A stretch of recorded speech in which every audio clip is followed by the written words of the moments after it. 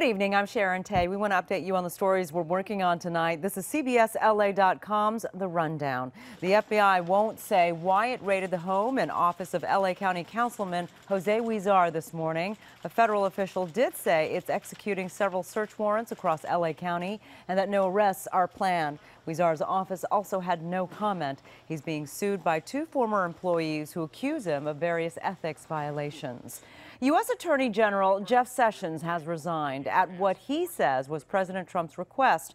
His chief of staff, Matthew G. Whitaker, will become acting Attorney General. Whitaker will take over oversight of the Russia investigation, which he has sharply criticized in the past. Sessions had recused himself from that probe. Well, it appears Democrat Katie Hill will replace Republican Congressman Steve Knight in the U.S. House of Representatives. Knight tells CBS 2 he called Hill to concede the 25th district race this afternoon.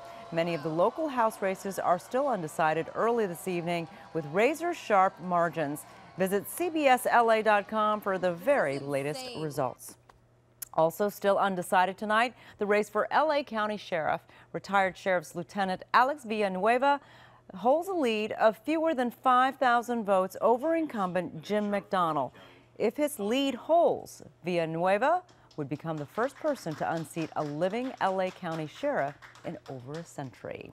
Now here's meteorologist Amber Lee with a check of your forecast. Hi, Sharon. We are gearing up for some very windy conditions as another Santa Ana wind event starts to take hold of the Southland starting tomorrow morning. So ahead of the system, a red flag warning in place. And what that means is we're expecting very warm, dry and gusty conditions. It will be especially windy for the foothills and mountains of LA and San Bernardino County through the Inland Empire and also for most of Orange County. We're expecting wind gusts up to 60 to 70 miles per hour. So a high wind warning has been issued, including the Malibu area, and those not under a high wind warning will be under a wind advisory where we could see gusts anywhere from 40 to 45 miles per hour. And then as we head into Friday and also into Saturday night, the Antelope Valley could see freeze watches and hard freeze watches because for those wind sheltered areas, overnight lows will dip down below freezing. Otherwise, temperatures continue to warm with the Santa Ana winds. Friday probably be the warmest day of the week. Low 80s from the beaches to the valleys. We stay above average even through the beginning part of next week with potential for a second Santa Ana wind event to take shape.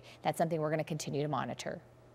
All right, join us on CBS 2 News at 5 o'clock, 6 o'clock, and 11 for the latest on your weather forecast and all of our top stories.